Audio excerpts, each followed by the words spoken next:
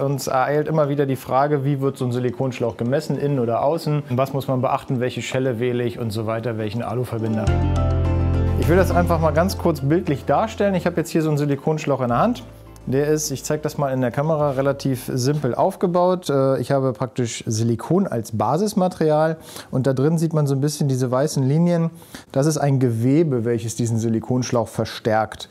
Dadurch ist der Silikonschlauch zum einen druckbeständig, also das heißt, wenn er in der Ladeluftleitung angebaut wird, zum anderen aber auch, wenn ich ihn auf der Ansaugseite habe, ist er dadurch stabil und kann sich eben nicht so zusammenziehen. Er hat eine gewisse Festigkeit. Besonders an solchen Silikonschläuchen ist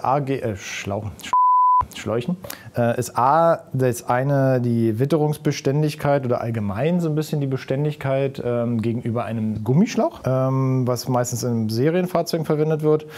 Und die Temperaturbelastbarkeit, das sind so die zwei Key Facts, warum man einen Silikonschlauch statt einem Gummischlauch verwendet. Im Groben und Ganzen hat der Silikonschlauch eigentlich immer nur zwei Größenangaben. Das eine ist der Durchmesser und das andere ist die Wandstärke. Wenn ich den Silikonschlauch im Auto verbaut habe und ich sage, ich brauche jetzt einen Schlauch, machen die meisten den Fehler. Sie nehmen hier so einen wunderschönen Messschieber, gehen ran und sagen, oh, ich habe einen 70er Silikonschlauch. Habe ich aber in dem Fall nicht, weil entscheidend ist, wo ist dieser Silikonschlauch drauf? Und zwar steckt er in solch einem wunderschönen oder auf solch einem wunderschönen Alurohr. Und der Trick an der ganzen Geschichte ist immer der, so ein Alurohr und so ein Silikonschlauch müssen zusammenpassen. Das heißt, habe ich ein Alurohr mit einem Außendurchmesser von 60 mm, ist der Silikonschlauch auch 60 mm. Das heißt, wenn ihr am Fahrzeug messt, was habt ihr da für einen Schlauch? Dann messt ihr immer den Anschluss, auf dem der Schlauch draufsteckt.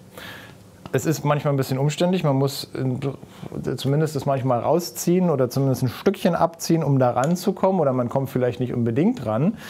Aber macht euch die Mühe und messt das Ganze in. Man könnte jetzt auch den Silikonschlauch außen messen und könnte dann nochmal sagen, ich fange jetzt hier an und messe die Dicke, also in dem Fall die Wandstärke von dem Schlauch.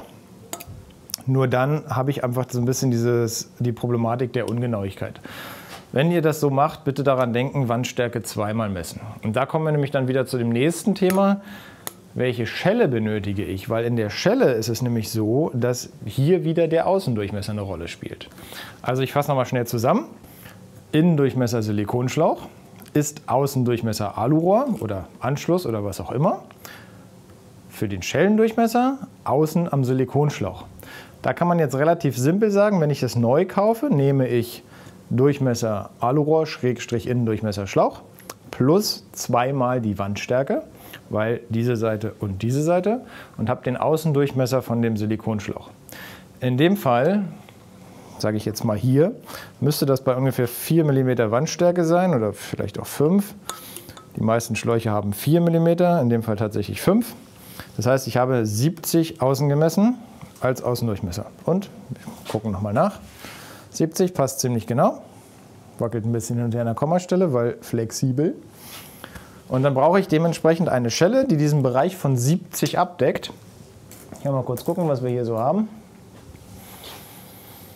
68 bis 85 ist entsprechend locker.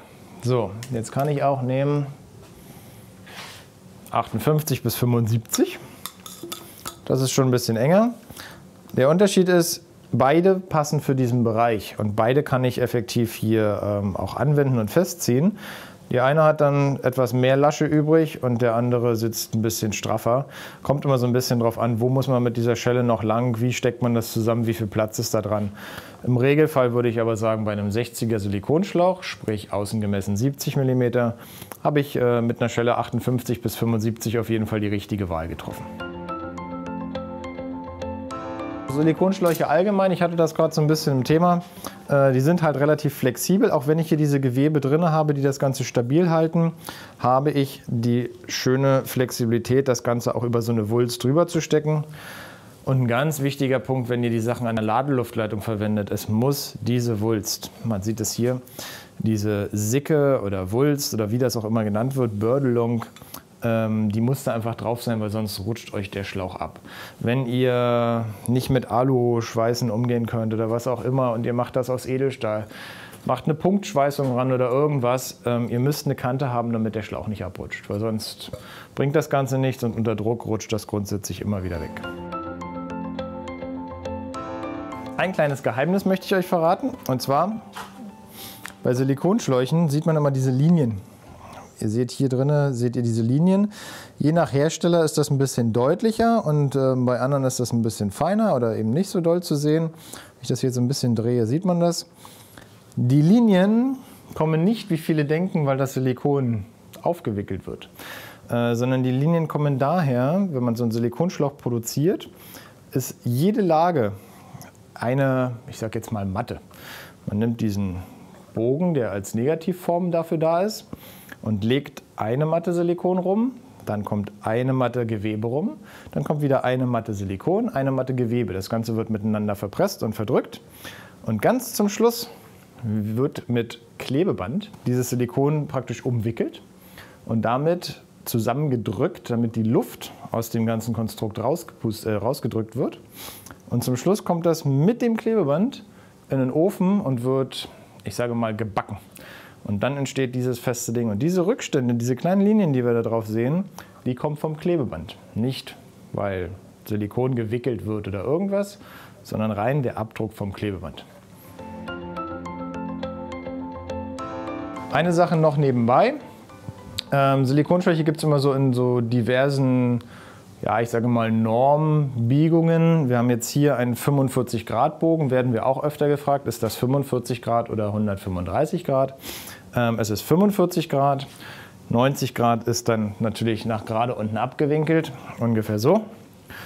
Einmal kurz im Vergleich, 90 Grad ist der rechte Winkel, 45 Grad, und zwar ist das wirklich halt dieser Winkel, der hier gemessen wird. Und der 135 Grad Bogen, der sieht dann nämlich so aus, dass es halt hier auch diese Biegung hat, die 135 Grad. Es ist oft so, dass Kunden zu uns kommen und sagen, naja, dieser Winkel von hier und hier ist ja 45 Grad. Aber es geht um die Biegung des Schlauchs und diese Biegung ist 135 Grad. Ansonsten hoffe ich, dass ich damit so die ersten Fragen klären konnte, die wichtigsten Fragen zum Thema Silikonschläuche, Alurohre. Und freue mich, wenn ihr beim nächsten Thema dabei seid. Und wir werden sicherlich auch noch mal ein Video machen, wie denn genau Silikonschläuche produziert werden. Da werde ich euch mal mitnehmen in so eine Fabrik von Silikonschläuchen, eine Silikonschlauchfabrik.